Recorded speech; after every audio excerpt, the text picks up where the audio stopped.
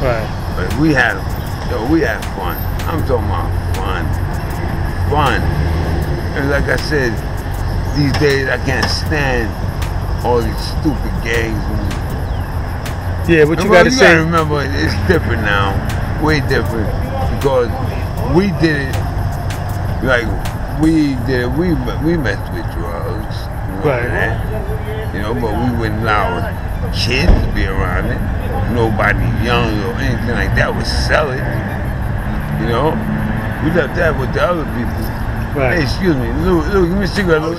Like I was saying to you, we were a gang that we were feared. We were feared by a lot. We were feared by the police. You understand? At one time, it was shoot us on sight. Yeah, I heard that. You know? And wherever we went, if you had colors on, they told me, take your color. You take off what? You gonna shoot us, shoot us. Y'all ever got into fights with the police What? and all that? Did we? Yeah. When 43rd was on Benedict Avenue, Park Testing, we fight them. It was like all our war with them motherfuckers. Yeah? What? Listen, they used to drag us in, like, take for instance, I got stabbed in 71 at Castle Hill. Right. The ambulance took a little while to come. And you know what the police said to me? What's that? I should let you bleed to death. Fuck it, he took me to the hospital. You know? They hated us, man. Yeah. They hated us for the simple fact, we didn't fear him. None of us feared him. We respected him, Right. but we didn't fear him. And like I said, when we started with 7 of us. 7. 7. So why is it? So I don't know where Bam get this Savage 7 bullshit from.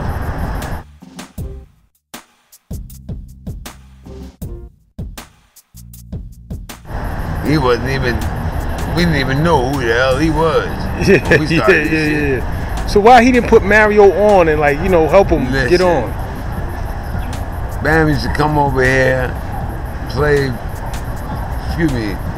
mix the turntable shit with Sinbad, Cool D, and Spanky and Tex.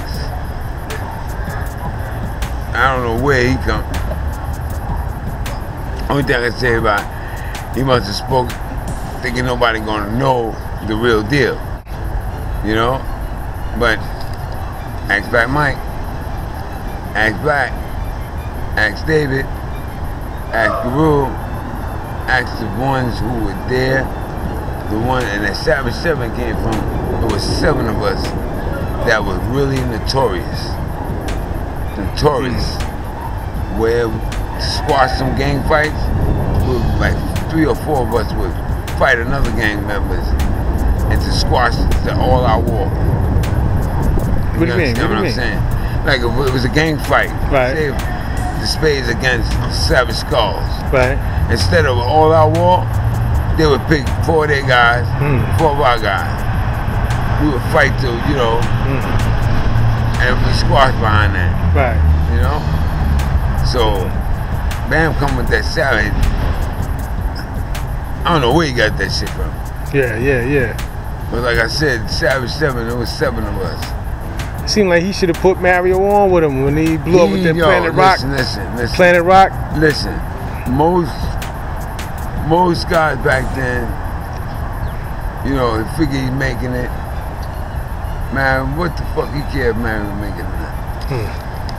You know? So it wasn't no brotherhood then between y'all and them? From Bronx River and Bronxdale. No, we took our respect from them. Took it. I never forget.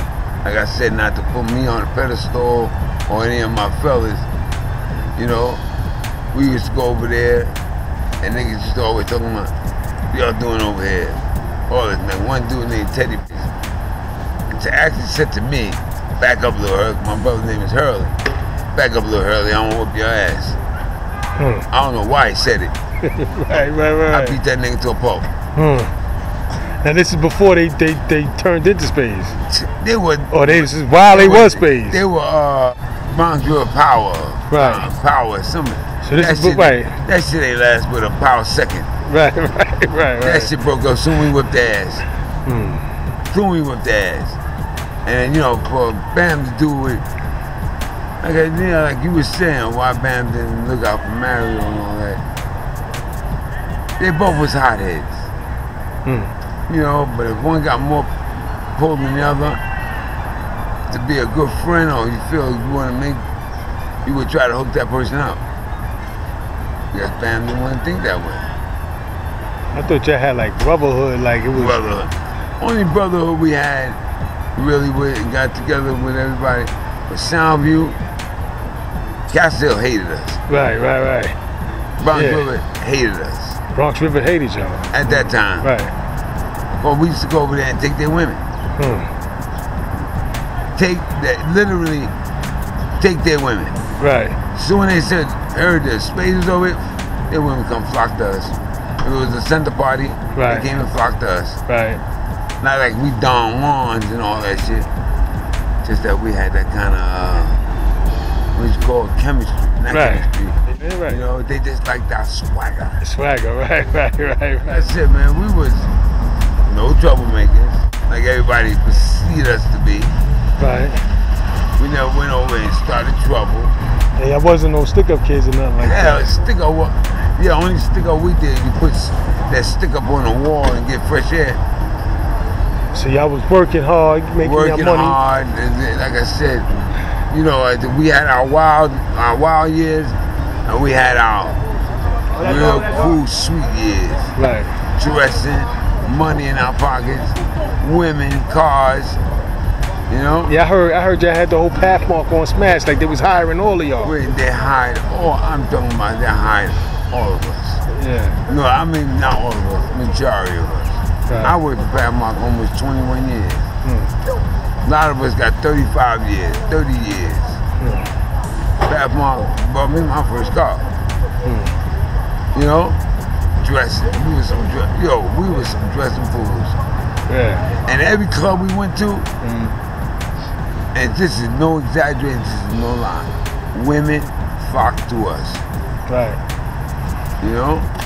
Kick that shit, they bro. knew who, you know, we came there, they see good looking men, right. Dressing well, right. Respectful.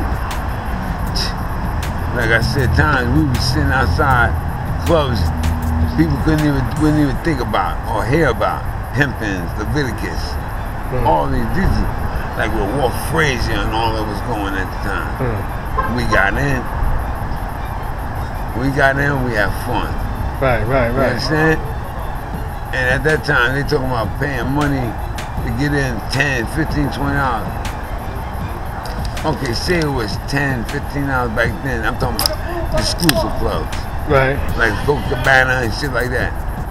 At times it was, you know, $15, $10. Right.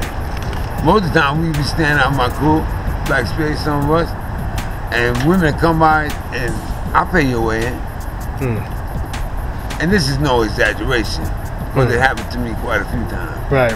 You know, and to a couple of my, you know, my Spade members. We had, listen, man, we had that swagger, man. Yeah. And a lot of gangs didn't like it. They didn't like it. They really didn't like it, man. In the Dale, Bronxdale, hip-hop was embedded. Their way of life changed the world, still not getting their credit. Black history leaders. My black history leaders. They say they taught Bear Botter how to DJ, top shotter. Teenagers black and prouder, party pack getting louder. Black history leaders. Black history leaders. 1968 through 75 was all theirs. Originating hip hop before crack rock appeared. Black history leaders. Black history leaders. They was fighters, army tactics, throwing punches and kicks. Plus got the love from the sexy young hips. Black history leaders. My black history leaders. My black history leaders. Fresh, they dress to impress. Put on their gaiters with their lizards, with their pants leg pressed. Black history leaders. My black history leaders.